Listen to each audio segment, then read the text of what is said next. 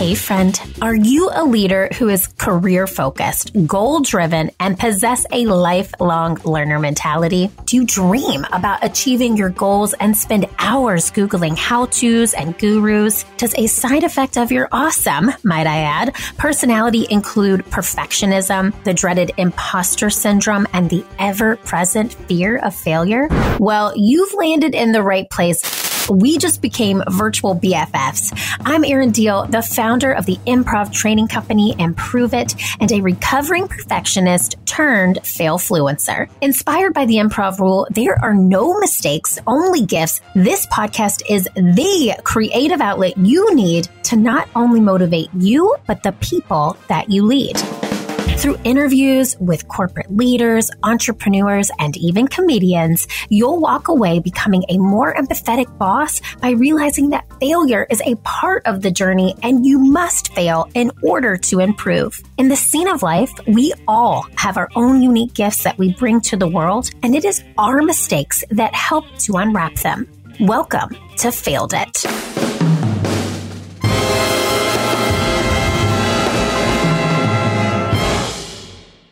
Hey, Failed It fam. I am so excited to welcome today's guest. She is the #1 voice for working moms. Her writing has reached parents and working families in more than 150 countries. At home, she's mommy to Maya and West, the two cutest damn kids on the planet. Please welcome Christine Michelle Carter to the show. Hello, Christine. Hi, Erin. How are you? I am so good. I love your energy. So we're recording this on a Friday. We both said I'm in my yoga pants and a mom bun right now. So I'm feeling my best life, and I'm so excited for the Failed It fam to hear your story today. So, Christine, are you ready for me to just brag on you all over the place? I am. Thank you. I love it. I'll take it. I'll absorb it and receive it on a Friday. Yes. Open your hands. Get ready to receive. Exactly. Here it is, because I'm going to give you, Failed It family, this amazing woman's bio. I found her through LinkedIn. I can't even tell you how excited I am to dive in. So, Christine Michelle Carter has been featured in the New York Times and the Washington Post. Christine contributes to Forbes Women as a senior contributor. She's written hundreds of articles with over 1 million views for several publications, including Time and Parents. Christine's insights have been included by other authors in their books. Her own best-selling children's book, Can Mommy Go to Work?, was ranked as an empowering book and a life-changing book to guide feminist parenting. I'm just going to let me receive that. Holy yes. Okay. Her book, Mom AF, is a sister circle in a book inspired both by Carter's life and her published articles. Christine clarifies misconceptions about working mom consumers and multicultural consumers for brands and serves as an amplifier of their personal truths. From delivering consumer insights and brand marketing content to helping HR and diversity teams attract and retain these hardworking professionals, Christine works with advertising agencies, research firms, and companies to ensure they're at the forefront of the minds of female consumers. There's more. Christine also works to advance policies on a range of health issues that affect women and families. She does this particularly through collaborations with other organizations focused on eliminating racial disparities in maternal health, addressing the social determinants of health, and a range of women's health policy issues. Christine has worked with the Congressional Caucus on Black Women and Girls, the FamTech Founders Collaborative, the U.S. Department of Labor, and the U.S. Chamber of Commerce on maternal and child care related issues.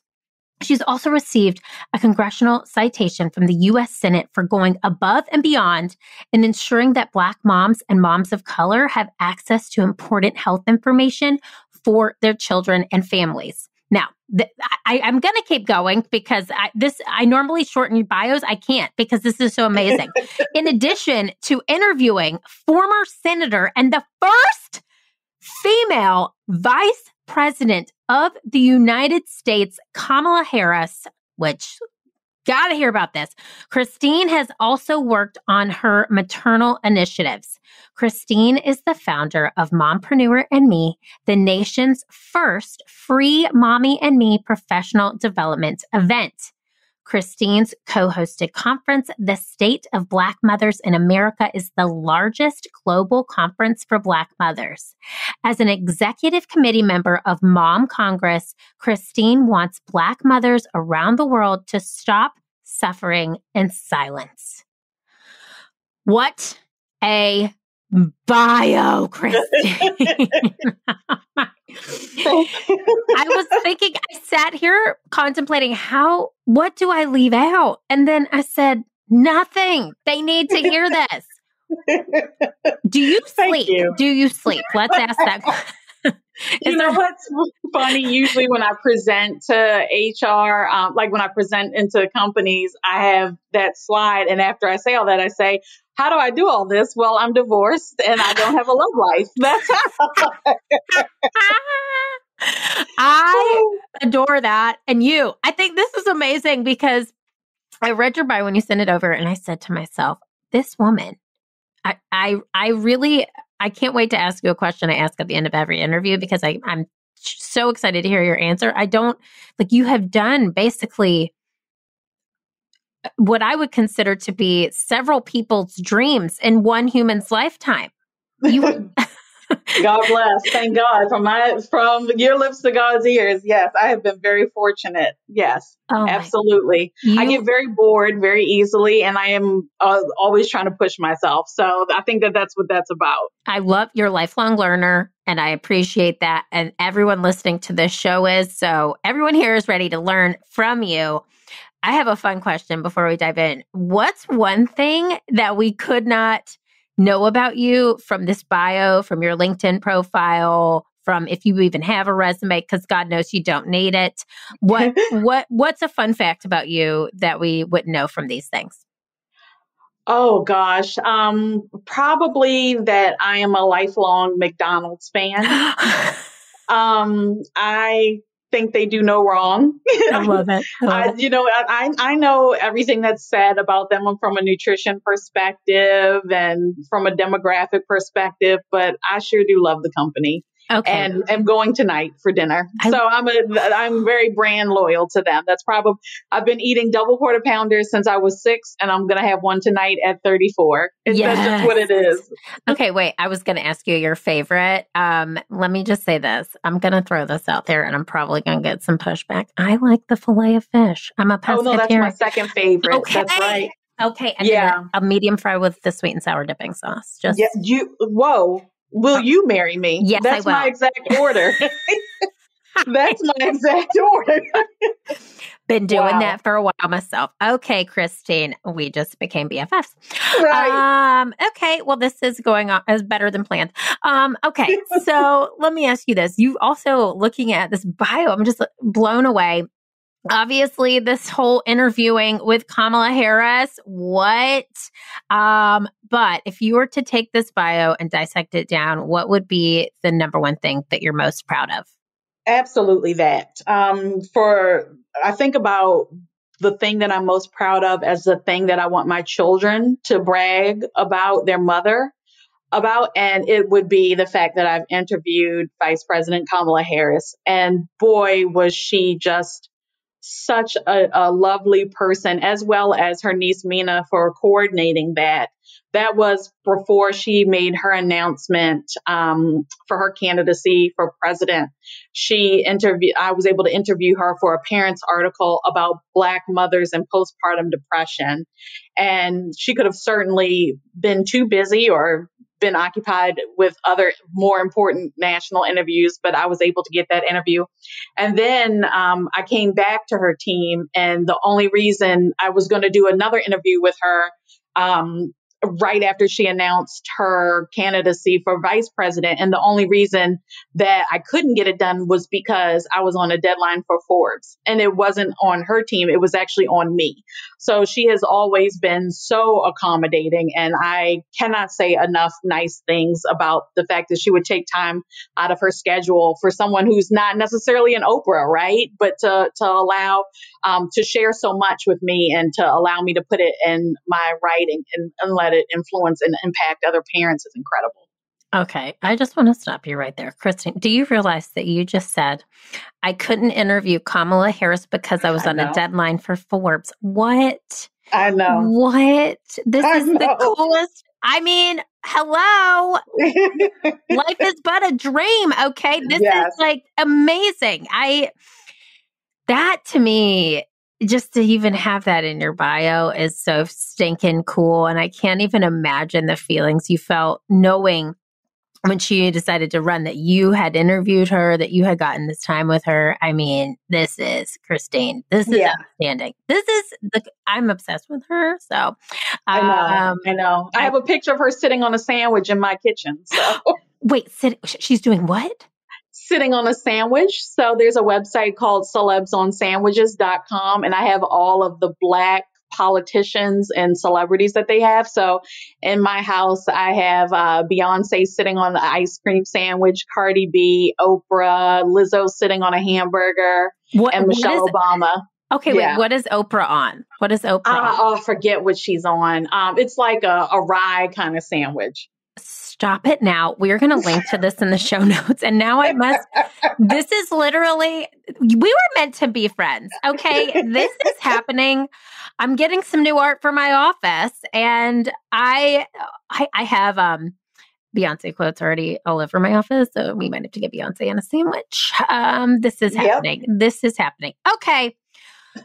Things you learn on the Field It podcast. Okay. So I'm so glad I asked that question. Now, let me ask you this. You've been doing the work that you've been doing, I mean, in just the D&I space, the mother space, the maternal space, the maternal health space. I mean, everything you do is yes, yes, yes, we need you, we need you. What drew you to this line of work?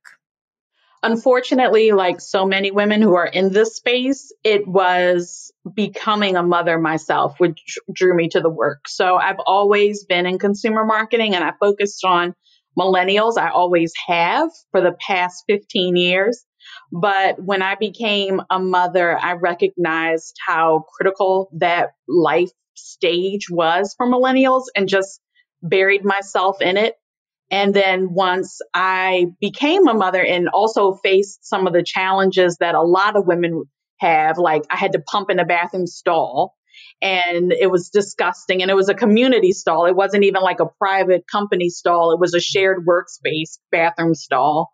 And just having to research the Fair Labor Standards Act and having to advocate on my behalf, it was so frustrating. And I've always been an advocate at heart. I knew that this was what I needed to do moving forward, that there was a lot of work to be done for other women who would decide to become mothers, other women who just want the option and have both options look appealing, and women who weren't even considering it just yet, and women who were. I just wanted to be able to support women as they entered such a critical and just life-changing life stage. Matrescence is a very big deal, and it changes you forever personally and professionally. So any support that I can give to those women, I want to continue doing that. I'm going to give it amen. Amen. Okay, let me just take a moment here. So first of all, I'm an elder millennial. So, I'm the tail end of the millennials here. Okay. And I had a child he's almost 2, so 2 years ago. Also worked in a co-working space, and I have an all-female internal team. And I noted that in this co-working space, there was absolutely no mother's room. And they had 30 spaces nationwide. I knew the founder of this company, and I went to him and said, I have an all-female team. You have mostly an all-female staff. Where am I supposed to pump when I come back from maternity leave? And then they made mother's rooms at all locations. But the fact that that wasn't a forethought was very intriguing to me. And the fact that you have made this your mission and you have really helped people in my own situation not have to go and ask for it, but you've started advocating for this, and not just, within your community, but on a global scale, is fantastic. And I'm so happy that you're doing the work that you're doing. I know you have 2 kids, Maya and West, right? How old are they? 9 and 6. Okay, I love this. Okay, so let's fast forward to the year 2030, so let's pretend we're 9 years from now. Fast forward, what will you tell Maya and West about the year 2020 and what it meant for working mothers? Gosh, so I would tell them that that last year was the year that mommy's work really came to the forefront. So they've always known me to be a writer and they've always known me to be a speaker, but they couldn't understand what I was writing about until they saw how much anxiety their mother was facing while having to raise them solo and homeschool them and try and find resources and support to help with that journey. So I think that I won't even have to tell them too much. I think that they'll know that last year was the year that everybody realized how hard mommy works, and if so facto, how hard mommies, period, work. I think that'll be very clear. Very clear. And kudos to you for being a parent, a teacher, an entrepreneur, a speaker, an author, a multi-passionate person here. I mean, everyone has their own 2020 story, but you had to do it on so many different levels. And I really think that they felt it too. So that's so interesting. I want to hear this answer too. So let's say we're still in 2030. Okay. It's 9 years from now. Okay. What do you hope women working mothers looks like in 2030? What do you hope to see change in 9 years from now? And I don't know why I picked 9 years. It just felt like a while, but what do you hope to see different? They're saying that it will take us 30 years to get back to the equity that women had in the workplace because of so many leaving last year. So I hope 9 years from now, it doesn't take 30. I hope we've hit it. I hope we've hit where women have returned to the workforce. They're saying that it's going to take 6 years for women of color versus 6 years for every 1 year that a white woman was behind financially by the pandemic. It will take another 6 years for women of color. I hope that won't be the case either. I hope that we will have been fully recovered by then, because I don't think it will take white women a year. I think it will take much longer than that. And I don't want it to take women of color 6 times as long as whatever it takes them. So I hope that we're back at an equitable place all around in 9 years. And then within the workplace, I hope that conversations about working mothers shift to becoming working parents. Because last time I checked, it takes 2, it takes 2 to do the do. So 2 to raise the kid. Or the women who do choose to do it on their own, like myself, that they have enough resources and tools and enough independence within their job that they aren't afraid or questioned by their employer about their personal life just because they're a single parent and trying to navigate work-life balance. So overall, I think I'd like equity to be happening 9 years from now. And I'd also like there to be a little bit of normalcy in the fact that we are humans, we procreate, we have children. I don't understand why the normalcy is us working behind a desk, because that's not what we were meant to do. We were certainly meant to live life and have children. So I think that should be the precedence, and we should work around that versus working around work. This is me giving a full clap, encore performance. Okay. Yes. Overachiever, perfectionist, career-minded, focused. Did those words resonate with you? It's Erin, your recovering perfectionist turned failfluencer here, and I want to give a shout out to all my type A leaders out there who are failing it left and right in this quote unquote new normal. Ew. Those words are gross, but they are unfortunately true. So that's why myself and team have decided to celebrate F words at work. That's right, we at Improve It are throwing a F word party. That's F as in Frank, and we can bring that party to you and your team. Now, our newest virtual offering, F Words at Work, is a virtual keynote delivered by yours truly. You need a way to engage 50 plus or even hundreds of your team members via Zoom? Our 1 hour F Words at Work keynote will do just that. Now, unlike our workshops where we are in and out of breakout rooms, this keynote is a way to appeal to the masses. I don't want you to worry because it is still uber interactive and the F words may not be what you think. So with the notion that failure plus the frequency of failure equals the fundamentals of success, I'll take you and all of the other recovering perfectionists of your organization on a virtual journey filled with laughs, learning, and levity. Reach out to us at learntoimproveit.com on our contact us page to learn more. And I cannot wait to drop some F-bombs with you.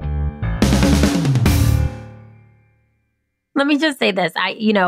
As the founder of a professional development company that uses improv comedy, my mission has been consistently before 2020, take off your masks at work, right? And That's now, right. 2020, 2021, we're like, put on your mask for your health, but take the hypothetical mask off. Do you think that now that a lot of us have been working from home and have really leaned into seeing each other behind the fancy office, behind the, business suit, and people have started to show a little bit more of their personal life, that's shifted anything? Or what are your thoughts around that? I do think that has shifted things. I also think the civil unrest and racial injustice from last year shifted things a lot. We were in a place of really being vulnerable and empathetic towards one another. And thank God for it, because we needed it as a society, Yes. especially last year. We were going through so much with the election. I only hope that, and I've said this, that it continues after the pandemic is over. I agree. Because there was 2 pandemics in all of this, right? Right. Yep. So I totally agree with that. And I think that's fantastic advice. And I hope I saw that shift too. And I felt a lot of that just through conversations with the companies and organizations that we work with. And I really think those conversations needed to happen. And I hope we continue to do so with women like you at the forefront. So let me ask you this. This is the Failed It podcast, right? And we use one of the most important rules of improv comedy. There are no mistakes, only gifts, which means if something happens on stage, it's not a mistake. It becomes a part of the scene. So we don't call our fails in our professional lives. We call them gifts. So what is one of the biggest quote unquote gifts that you've encountered during your career, and what lesson did you learn from it? Definitely, without a doubt, my marriage.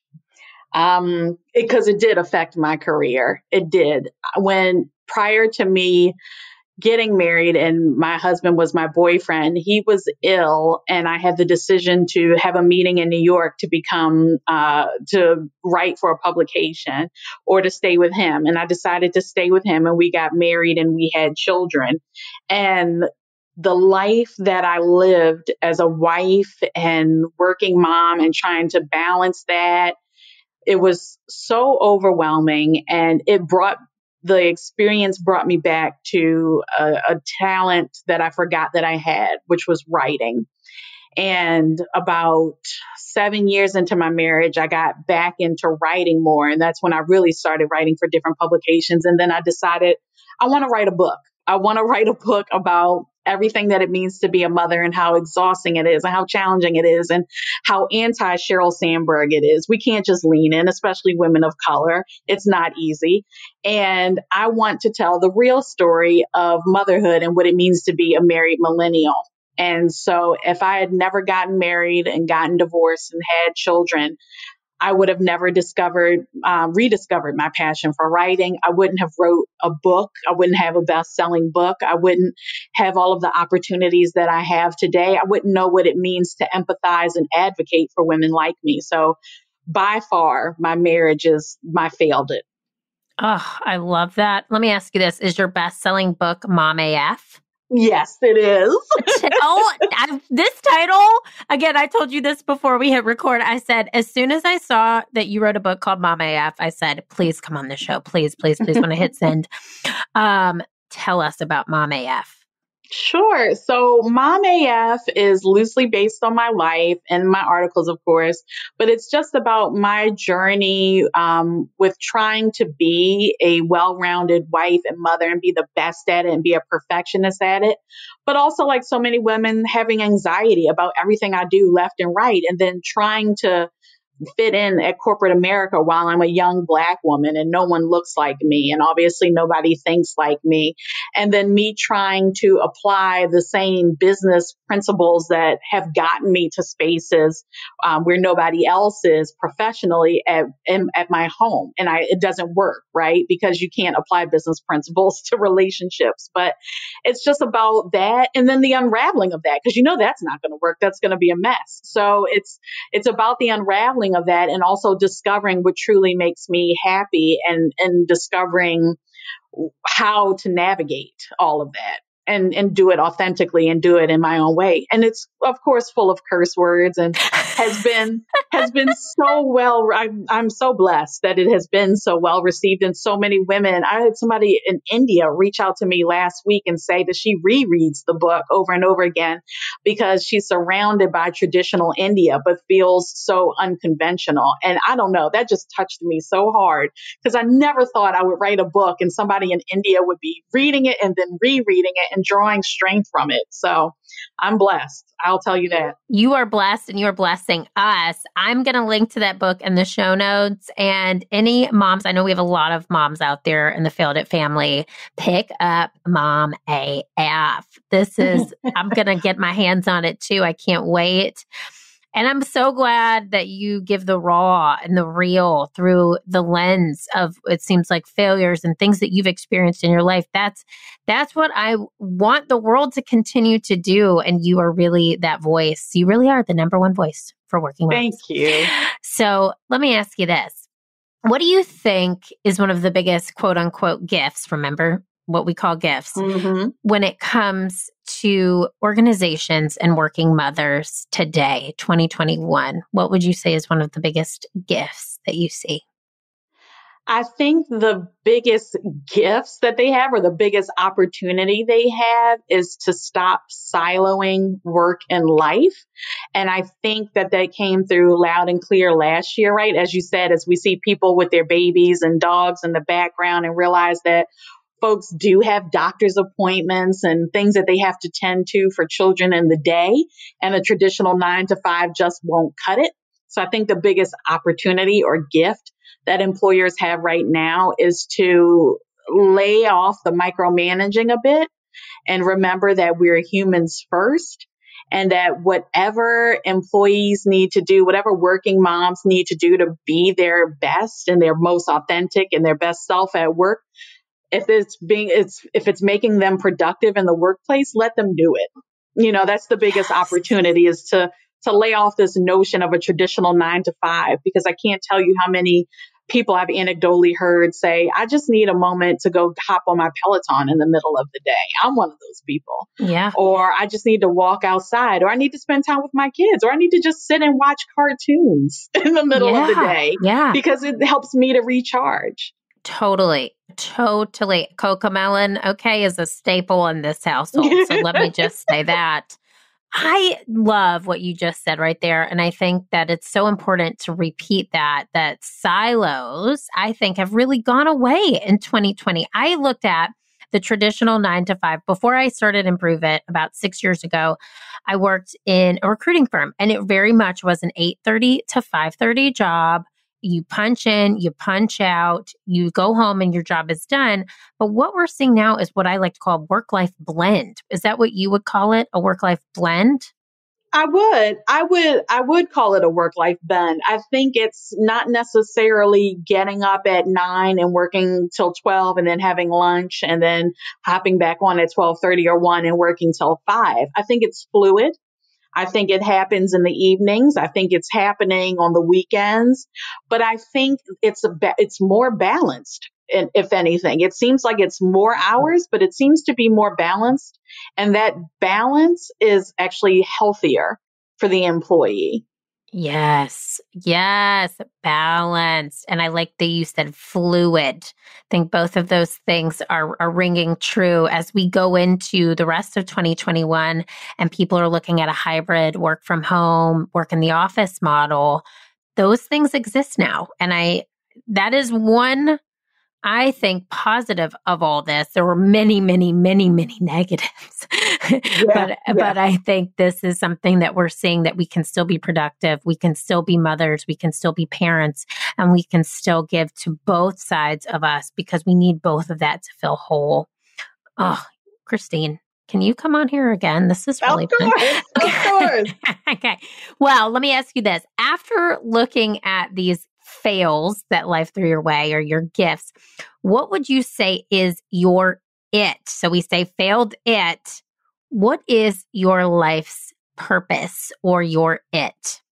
It's definitely advocating for others. It's my Myers-Briggs personality. I'm literally the advocate. If you look up like the illustration of who you are. So it's advocating for others. Even when I was, and I wrote this in the book, even when I was 9, I was the person advocating for Black voices. And when I was in high school, I was advocating for my friends so that we could all wear different dresses because it was our private school tradition to wear the same. And I'm just like the person you'll see with a picket fence. With a picket sign and is just, advocating left and right and being vocal and speaking for others. I feel bad for those who can't speak for themselves. So, or who just don't feel comfortable doing so, or don't feel like they have the right to. So that will always be my it. Oh, yes, yes, yes. Let me ask you this. What would you do even if you knew you might fail? And this was the question I was alluding to at the top of the show. I cannot wait to hear this answer. I think I know it. What would you do even if you knew you might fail? Oh, right. I would write. I've had articles that were not well received. I've had articles that made people call me everything but a child of God. But it doesn't stop me from writing. It just, because writing is my release. It gets it off, whatever I'm thinking, it gets it off my chest for good or for bad. And the articles that have always been the most controversial that I've written were the ones that I wrote pretty quickly, but they're also the ones that impacted people the most. So it is what it is. I will always continue to write because I feel like others need to hear, that could be the millennial in me, but I feel like others need to hear what I have to say. I mean, that's been proven time and time again with my articles and the feedback that I get. So I will always write.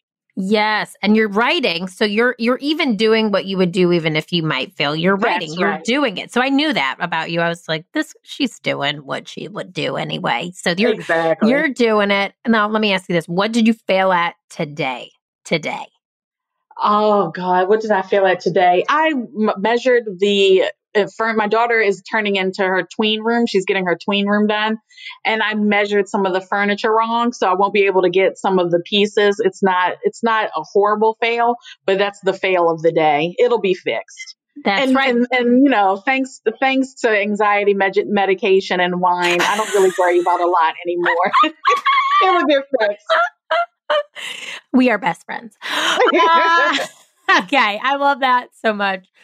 This is our final round, Christine. This is called our Fail Yeah Lightning Round. And I shouldn't say final round. This is our last thing I'm going to ask you, but it's called the Fail Yeah Lightning Round. Okay. It's a little improv, a little thinking quickly on your feet, but no, you cannot fail here. I have your back. So I'm going to ask you a series of questions and I want you to respond with just a one-word answer. Okay.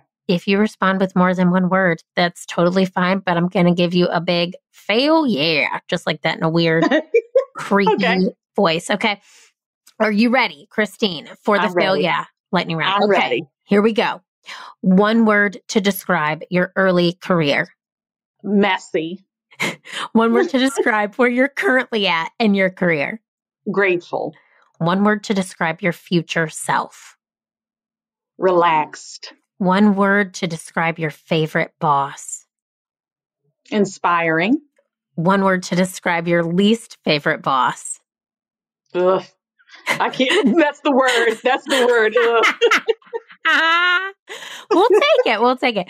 Okay. One word to describe your parenting style. Oh, relaxed. You said, oh, but I'm going to give it to you. You said, oh, relax, but I'm going to give it to you. I'm going to give it to you. Okay. And then one word to describe your writing style. Controversial. And one word to describe this interview. Fun. Yes, you nailed it. You nailed it. You nailed it. You didn't fail it. I love that your parenting style is relaxed. I'm going to need some of that anti-anxiety medication and wine immediately because I am not. Your 2-year-old, is that a boy? It's a boy. His name's Jackson. Hon. Yeah, he's into all the things right now. Yes, they never stop. The boys never stop being into all the things. Oh man. Okay, never. Like I'm never gonna rest. No, it's always something new.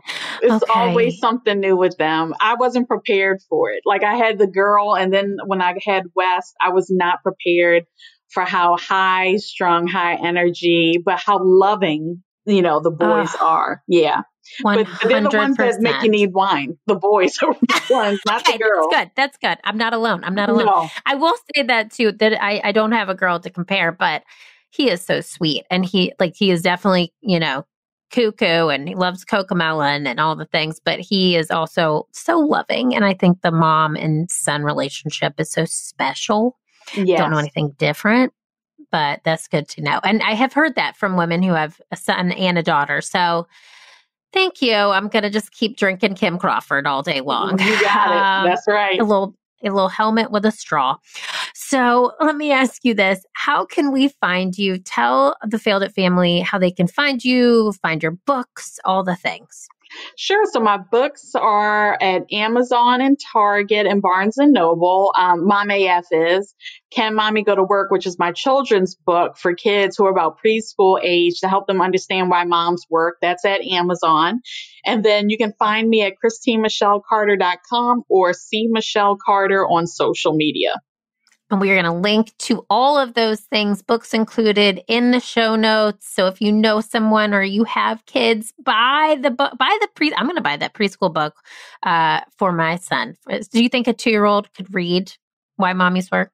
So it's you would read it to him. It's a quick bedtime read. That's the idea of it. Perfect. So I wanted a book that wasn't like a Where the Wild Things Are or Curious George, where it's a million pages because you got stuff to do at night. You just want to put them down. Yep. So it's a very quick bedtime read, but the idea is to help kids understand that even when mommy works, the kids are always in our hearts. And it was written pre-COVID. I was really surprised at how many women purchased it during, because they needed to teach the kids that I have to work and I have a job. It's a good read. It's a fun read. I can't wait. All right. It's going in my Amazon cart tonight. Okay. But thank you so much, Christine, for being here. And we are so lucky to have your voice out there as the advocate for working moms everywhere. Please keep using it. I want you to keep screaming it, shouting it. We need you. So thank you so much for coming on Failed It. Absolutely. Thank you, Erin, for having me. I had a great time. Me too. And to our Failed It family, fail frickin' yeah. Hey friends, thanks for tuning into Failed It. I am so happy you were along for the ride. If you enjoyed this show, please head on over to iTunes, leave us a 5-star review, and subscribe to the show so you never miss an episode. New episodes drop every Wednesday. Now, if you're really feeling today's show, please take a screenshot and tag me on Instagram at Keeping It Real Deal and share it to your stories so we can bring more people to the Failed It family. I'll see you next week, but I want to leave you with this thought. What will you fail at today, and how will that help your future successful self? Think about it. I'm so proud of you, and you are totally failing it. See you next time.